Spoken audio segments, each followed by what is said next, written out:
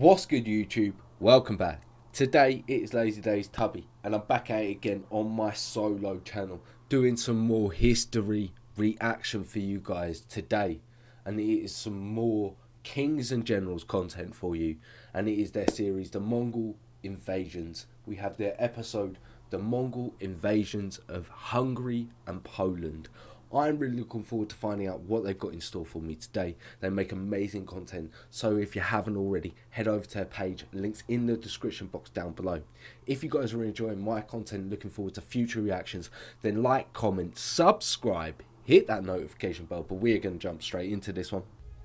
The devastation of the Rus principalities and Eastern Europe under Subutai and Batu was one of the most expertly orchestrated campaigns of the Mongols. Though they withdrew early in 1242, this was not the end of their interactions with Europe. In this video, we will present the return of Mongol armies to Hungary and Poland through the lens of the rise and fall of the Mongol general Nogai. Did you know that we have a podcast?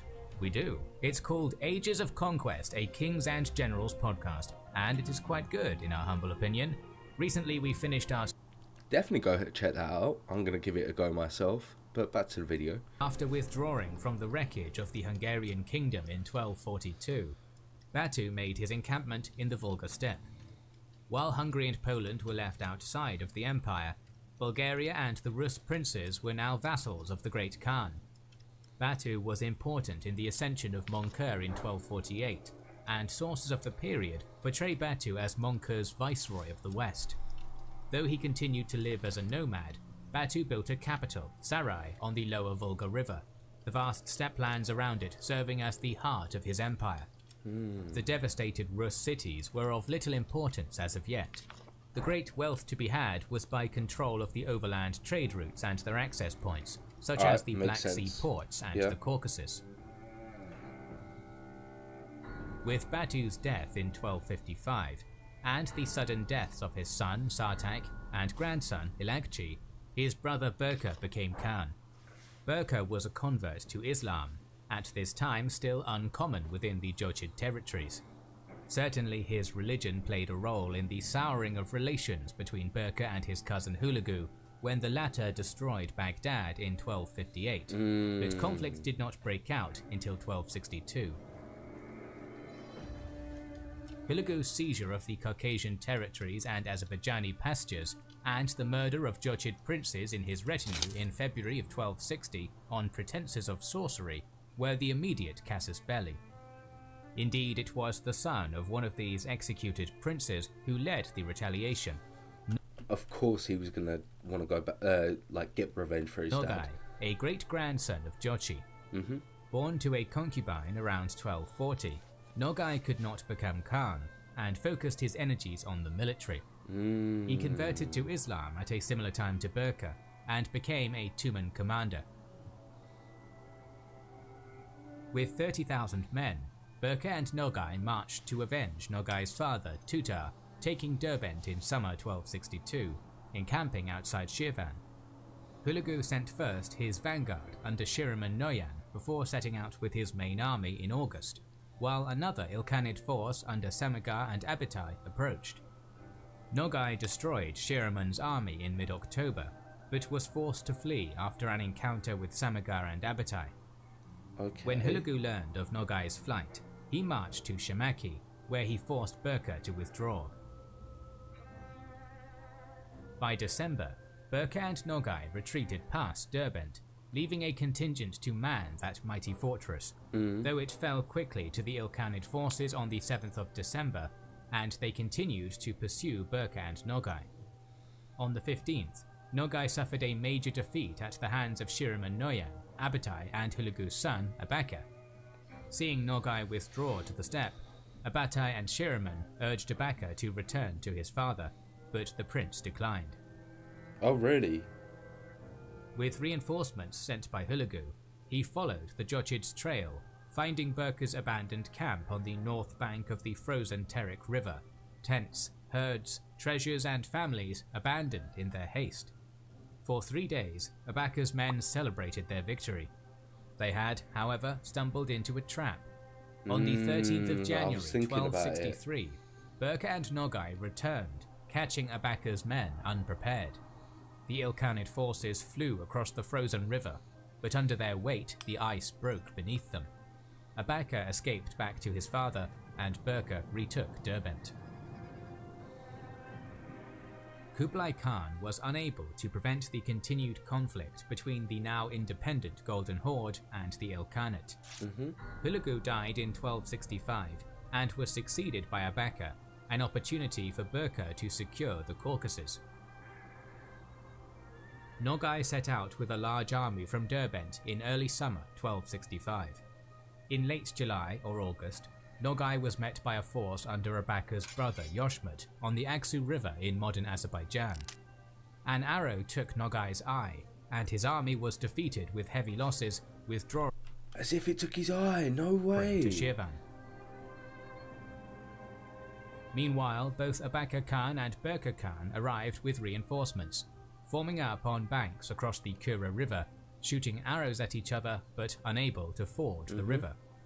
For 14 days they waited, until Berka moved towards the Georgian capital of Tiflis, but fell ill and died en route, leading to a general withdrawal to Sarai. This time Abaka did not pursue, but built a wall and ditch along the north bank of the Kura River. How many times do leaders and generals just die mid-battle and it just changed the outcome completely? It's crazy. You just can't write history. Losing his father, his eye, his Khan, and several battles, Nogai moved west, to the land between the Dniester and the Danube rivers.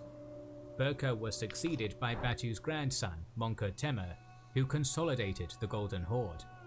Issuing coins in his own name and conducting a census, he granted the Orthodox Church in Rus exemption from taxation, and it became a staunch ally in upholding Mongol rule. Interesting. Campaigns were largely halted against the Ilkhanate, though he maintained good relations with the Mamluks and meddled in the affairs of Central Asia, briefly assisting the rising Kaidu. Mongol Temur's relationship with Nogai wasn't as strong as it had been with Berka, though he entitled him as the Beyla Bey and largely left Nogai to his own affairs. Returning to Eastern Europe, we will briefly mention developments since the 1240s. The Mongol withdrawal gave Bela IV breathing room, and he started building up the defences of his kingdom, encouraging the nobility to build stone castles west of the Danube and on the kingdom's northeastern borders. The now depopulated Hungarian plain he gave to the Cumans, his allies, through a marriage alliance between his son Stefan and their Khan's daughter. Marriage ties were also established with a number of his neighbours, but his requests for aid from the Pope fell on deaf ears, and he fought with King Ottokar II of Bohemia, the inheritor of the Austrian Babenberg territory. In 1253, the westernmost Rus principalities, Galicia and Volhynia, declared their independence from the Mongols under Prince Daniil Romanovich. Daniil was crowned King of Ruthenia by papal envoys, but that crown was all the aid he'd received from the west, and it brought the Mongols attention. Initial efforts by the general Keremsa to assert authority over Daniil were unsuccessful, until Berka replaced Keremsa with the commander Burundai, a veteran who had distinguished himself during the invasion of Batu. In 1259, Burundai entered Galicia, Daniil fleeing to Poland and then Hungary. In Daniil's absence, his brother Vasilko and son Lev submitted to Burundai, who ordered the destruction of the fortifications of Galicia and Volhynia. Just showing his dominance there, just like, I'm not having it. You ain't here? Well, I'm just going to destroy your outposts. Also in 1259, Berka's envoys reached Bela IV, demanding his military assistance and a marriage alliance. Bela used the threat to try to leverage the Pope into providing him aid, which the papacy declined, which forced the king to nominally submit to the Mongols, appeasing them with tribute. It would certainly explain why, when Burundai asserted the Horde's suzerainty over Galicia-Volhynia, he left Hungary unscathed while he marched into Poland in November 1259. It is unknown how many men Burundai brought with him, but his Mongol and Turkic horsemen were reinforced by a sizable Galician-Volhynian contingent under Vasilka Romanovich. Burundi bypassed Lublin and Savikost, crossing the Vistula River, and began ravaging Polish territory. His army came to Sandomir, surrounding and enclosing it with a stockade, trapping the citizens within. Missiles were hurled at the defences for 3 days. With so many arrows, the defenders were unable to even peer over the walls. By the 4th day, ladders brought the Mongols into the city. The inhabitants fled to the keep, but on the narrow drawbridge, many fell to their deaths into the moat. Those seeking shelter... Fuck, you've got to deal with the Mongol horde or fall into a moat with your death. I think I'll take the moat. I think I would take the moat. Screw dealing with the Mongols. Let me know what you think. In the town's church were trapped as fire spread, and whoever survived the conflagration was driven out onto the plain before the city and slaughtered. By April 1260, Burundi's army withdrew, prisoners and loot in tow. A Mongol attack is recorded on Lithuania and Prussia in the same year, inflicting heavy losses on the Teutonic Knights, and it may have been that Burundi's forces brought fire and ruin there as well. Holy shit. When the Mongols just went trampling, and when they went on a raid, they really just trampled the ground and just destroyed absolutely everything they could in their path. Europe was largely spared in the 1260s due to the Berke-Hulagu War, aside from a brief campaign in 1264. Michael VIII Palaiologos restored Byzantine rule in Constantinople in 1261, only to find himself sandwiched between the Ilkhanate in Anatolia and the Golden Horde in the Balkans. Seeing the Ilkhans as the more immediate threat, he sent an illegitimate daughter to be married to Hulagu Khan, imprisoned the Seljuk Sultan Kaykaus II, and detained Mamluk envoys travelling to the Golden Horde. Berke wanted the Bosphorus open, and with assistance from the Bulgarian Tsar Constantine Tik, sent an army into Thrace, rescuing the Sultan in 1264 and sending Emperor Michael fleeing to Constantinople. When Nogai came to the region in the late 1260s, he was to become the main conduit for contacts between the Khanate and the Byzantine Empire. Okay, interesting. After his arrival, Nogai's forces were invited to attack Emperor Michael on behalf of his enemy, John of Thessaly, and Nogai's army plundered Thrace in late 1271. Emperor Michael couldn't defeat these raiders in the field, so he one-upped his Thessalian enemy. In 1272, he organized a marriage alliance, marrying another one of his illegitimate daughters, Euphrosyne, to Nogai, and granted him the title of Archon. Nogai didn't care for the gifts of the Byzantines, but he did make good on the requirements of the marriage alliance, prohibiting his forces and those of the Bulgarians from attacking the Byzantines. Further, it laid the foundation for Nogai's own regional ambition. The death of Monka Temur Khan in 1280, succeeded by his weaker brother Toda Monka, removed the only figure who held a leash on Nogai.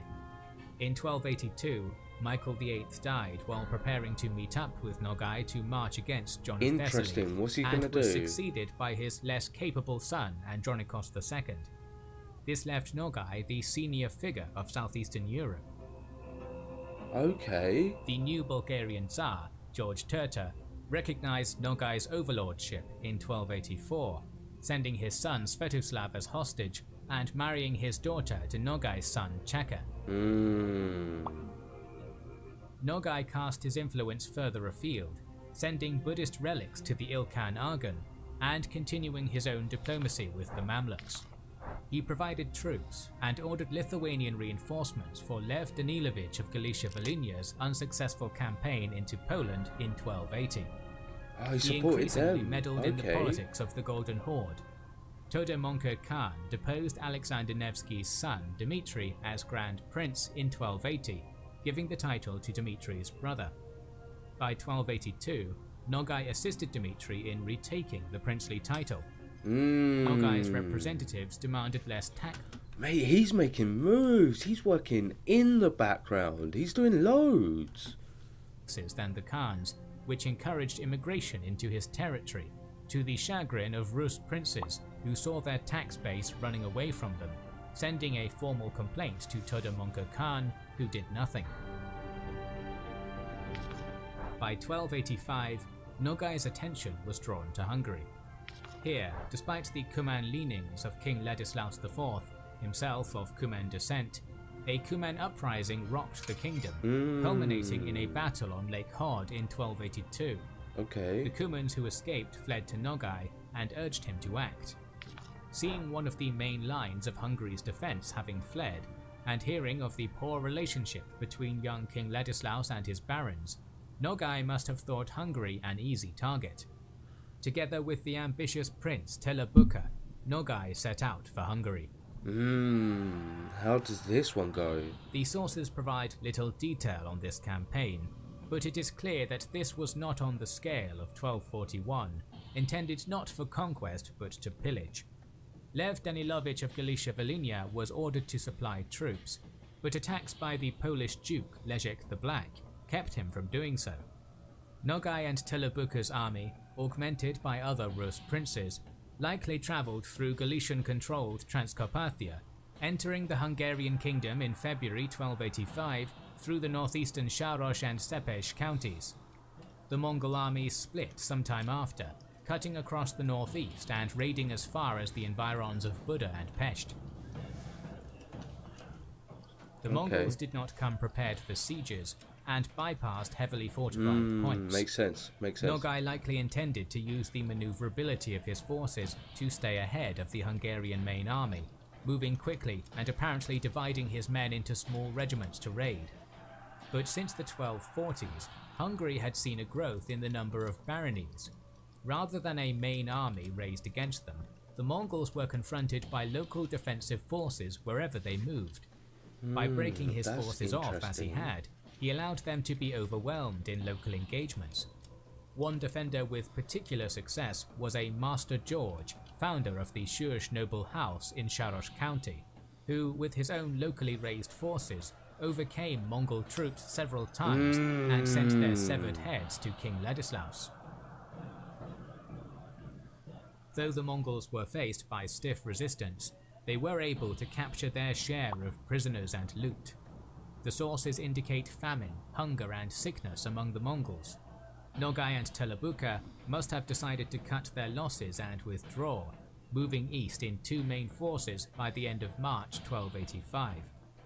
Nogai's army moved through Transylvania, but found the local peoples, Saxons, Vlachs and Sekelite cavalry, blocking the passages, inflicting serious reverses on Mongol parties and freeing a large number of prisoners. An army under King Ladislaus further harassed their retreat. Telebuka's army tried to cross the Carpathian Mountains, but the spring weather, rain, snow and hail, destroyed the roads before them, forcing them to go off the main routes. Many were lost in the mountains, starving or freezing to death, or helped to the same end by the locals. It was an ignominious end to the campaign, though losses were likely exaggerated. On Nogai's return to his territory in 1285, he led an expansion into Dobruja and the Danube Delta, taking Ezekcia and making it his capital. In 1287, Todomonko was deposed by a group of Jochid princes, who appointed Nogai's comrade Telebuka as Khan.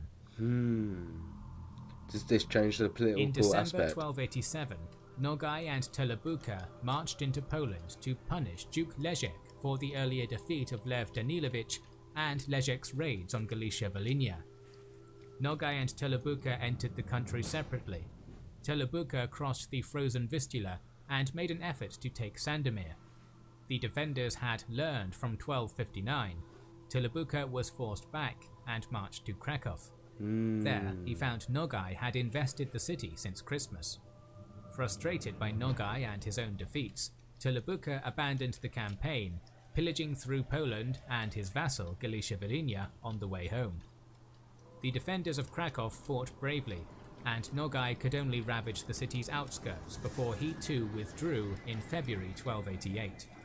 For their valiant defense, Duke Leszek... What a shame. Nogai was doing so much in the background, but yeah, just on the battlefield it just didn't go his way. ...granted Krakow tax exemptions. Nogai blamed Telebuka for the defeat and began looking to undermine the Khan. He did not have long to wait. Monka Temur's son, Tokhta, was targeted by Telebuka and his allies and fled, seeking Nogai's assistance. Nogai told him to prepare an army while he pretended to fall deathly ill and made his way to Telebuka. Seemingly about to die, he summoned Telebuka and his princes to his camp, and while coughing up blood clots he had previously swallowed, he urged the princes to make peace with him before his death. With their guard let down by the old man's smooth talk, Tokhta arrived with his forces and killed the princes.